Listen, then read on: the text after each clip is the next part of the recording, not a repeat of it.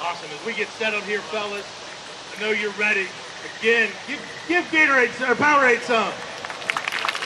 Oh, what we learned, the 3 claps. Give them some. Give your parents some. Got you out here today to meet the man. I tell you, doing these camps, you get an opportunity to meet a lot of pros, a lot of superstars. But I was never more excited when I got the call to come here because I tell you, as a coach at IU, a coach at a college, it's impressive to watch a kid play the game the way it's supposed to be played. And I know it's one of the reasons I was geeked, not only watching his first at-bat, but continuously watching this guy sit in the hotel room last night. Whether he hits it back to the pitcher or whether he hits it off the wall in right center field, he's running it out like he's got a double. Stats speak for themselves, but the great thing about it is my 14-year-old's over here. He's 5 years older than you.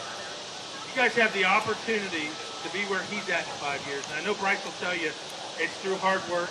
He's been working his tail off since he was 5, probably younger than that. He's been doing everything his coaches tell him to, working his tail, not only travel ball all-stars. I mean, his stats, his resume speaks for themselves.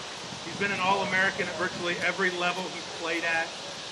One of the things that stands out to me is in today's day and age in the college world, they talk about the bat and the transition that they made from the -5s to the -3s in the BB Corps. But when you hear his numbers of what he did at his JUCO, at his college, it wasn't with an aluminum bat.